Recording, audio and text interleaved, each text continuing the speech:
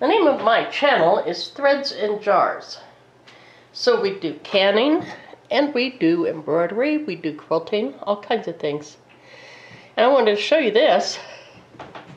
This is my tablet case.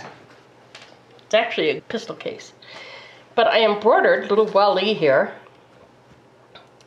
on a piece of black twill, decorated it, and then I glued it to this part of the bag.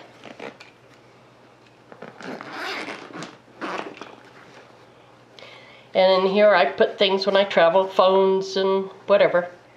But if I can get this open, there's my tablet.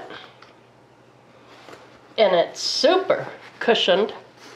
It cost me $4 after I'd been looking around for very expensive bags. Just wanted you to see it.